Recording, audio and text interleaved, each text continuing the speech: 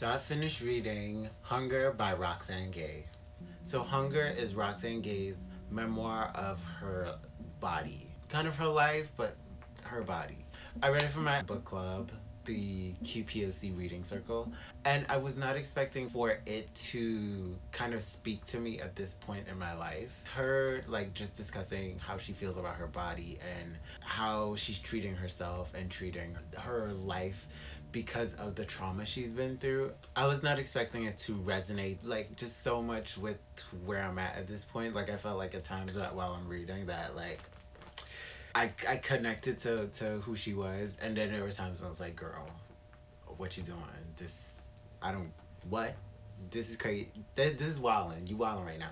I loved that the chapters were like so short and her writing was just so very clean and simple. Not too simple. There was a voice to how she wrote. She wasn't getting too complex with her writing. I appreciated that. I appreciate that it was just like, she kept it simple, but she kept it clear. For me, like I just read it. I just read and I was just an open mind to like, what's your life? What's going on? And I tried not to judge, but there were times when I judged because I was just like, like, we ain't got to do all this. Like, can we just, therapists, can we talk? Like, what, can we handle this differently?